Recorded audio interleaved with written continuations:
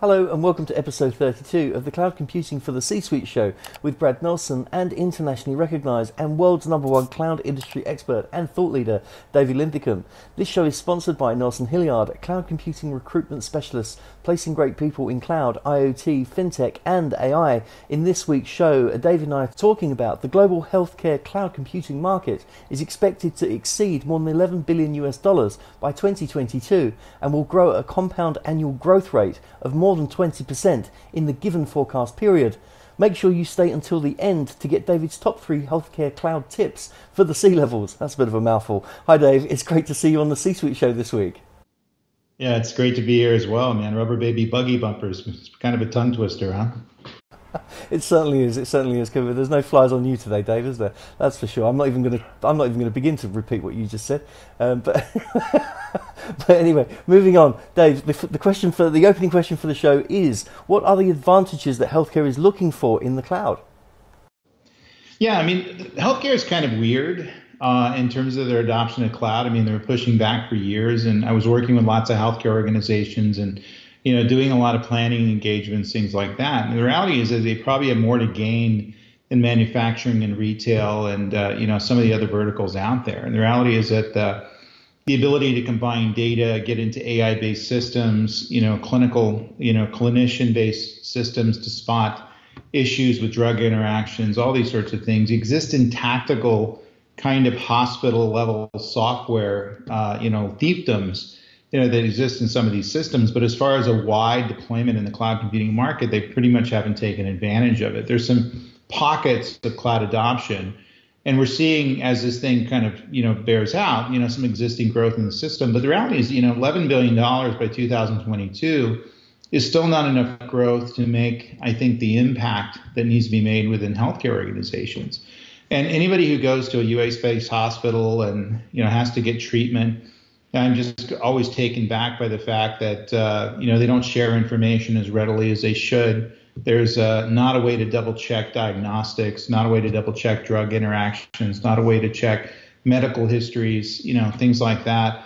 And the reality is that cloud computing will bring an economy into those systems that the healthcare system hasn't seen yet. So it's not a matter of they're not desirous of moving into these advanced technologies like machine learning and deep learning and predictive analytics and clinical systems, processing and things like that, and IoT with people wearable devices, all the ability to spot things we talked about on the show before.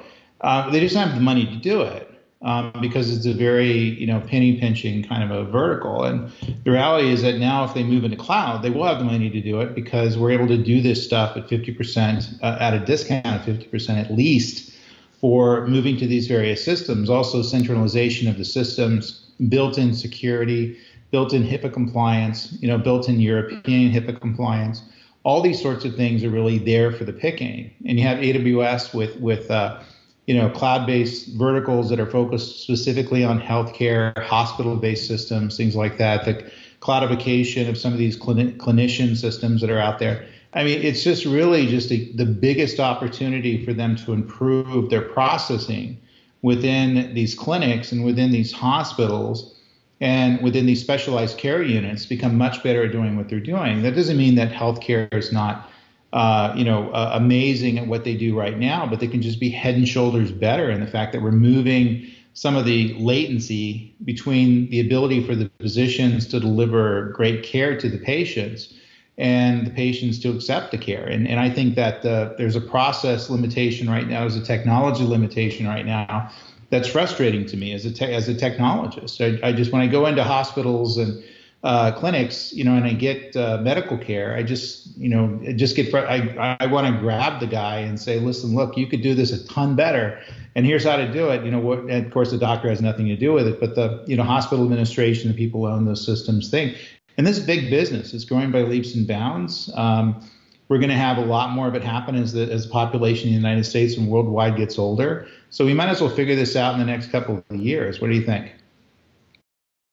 Yeah, I really do. And you've raised some really interesting points. And I think it baffles me that the healthcare isn't a market that's embracing cloud more, and that there isn't enough going on with the Internet of Things, like we say, wearable devices, people being able to, scan themselves for, doing diabetes checks that can be sent straight to their doctors, all these reports that can be done via apps on smartphones, etc., that the healthcare market isn't embracing cloud. So, it'd be interesting to see your point of view, Dave, with regards to if you had that sort of cloud computing magic wand, and budget was no, money was no issue with regards to what would need to be done. What solution would you offer? I think the biggest one is predictive analytics to support diagnostics of patients, because we all get diagnosed by doctors, whether it's poison ivy or diabetes or heart disease, and the reality is it would be great if that diagnostic was checked against a million other diagnostics in terms of what the outcome was and the best path for treatment, because I'm relying on the smarts of the doctor and his ability to keep up, or her ability to keep up, provide the correct treatment for whatever I have as a disease or some kind of a condition, things like that.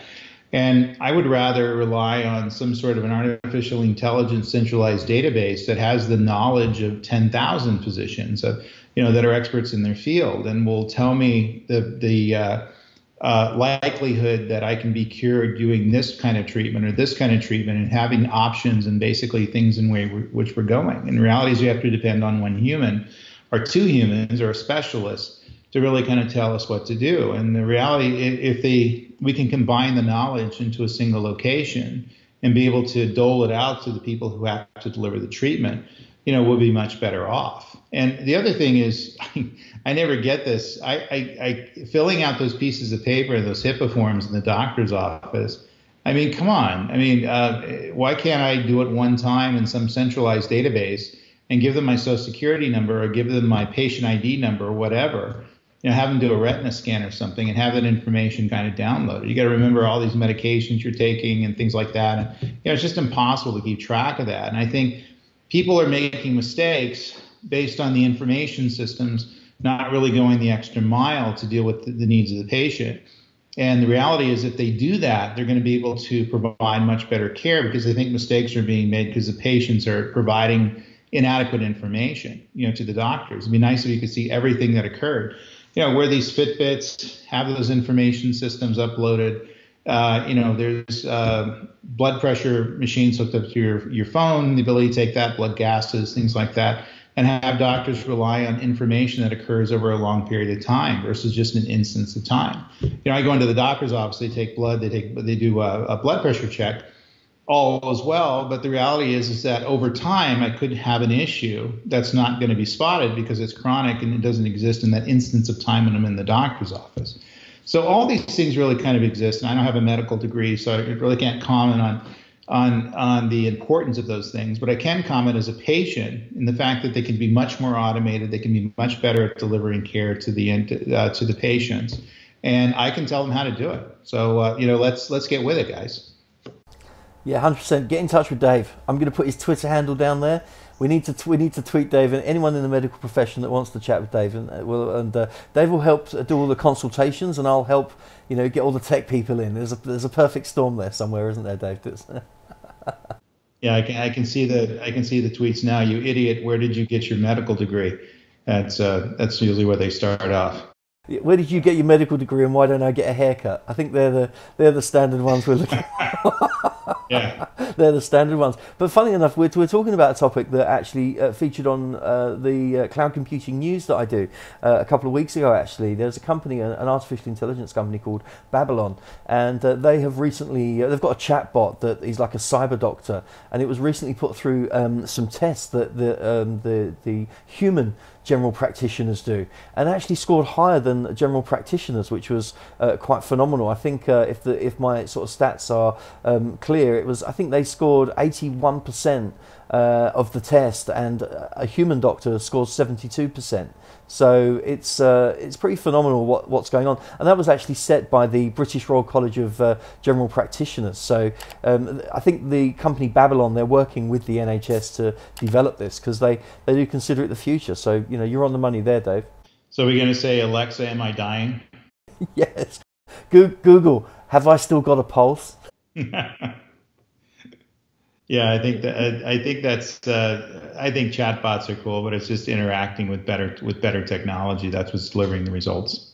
Yeah, absolutely. I mean, we're laughing about it now, but in a couple of years' time, 5 years' time now, there will be a dependency on that. There will be a dependency on the Google Home set up for people that aren't able to communicate with anyone or live on their own, and I don't know. It's just one of those things, isn't it? It's getting crazy, and look, let's hope it's getting better technologically wise for the interest of the patient and for the people, and it's not something that can be hacked too easily and is too intrusive into people's privacy.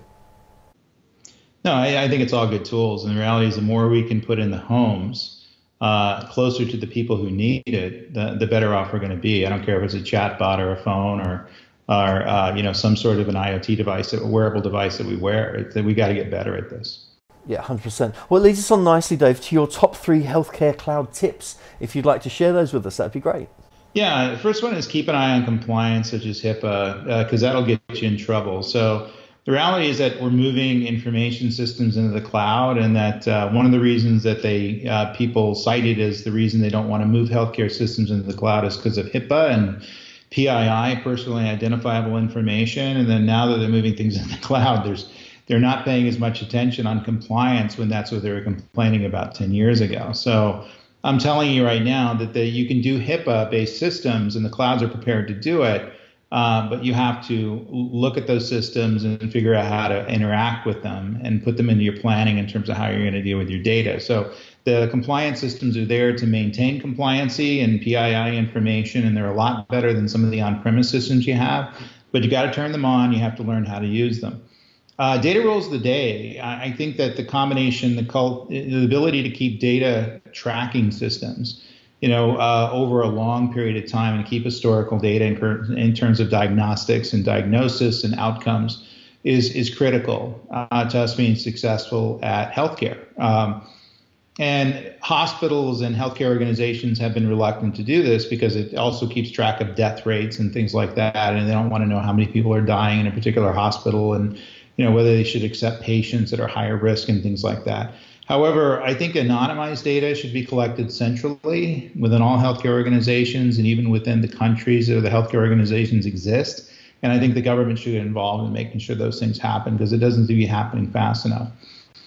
Don't be afraid of trying new things. So we talked about chatbots, and we talked about wearable devices and things like that. Healthcare seems to get into those systems way after everybody else. And so while they should be leading the charge in terms of wearable devices and healthcare at home and telemedicine, things like that, they're dragged into it based on need, based on demand of the users that are there. The reality is that they should be offering these things proactively in the market, leveraging cloud computing as the equalizer there.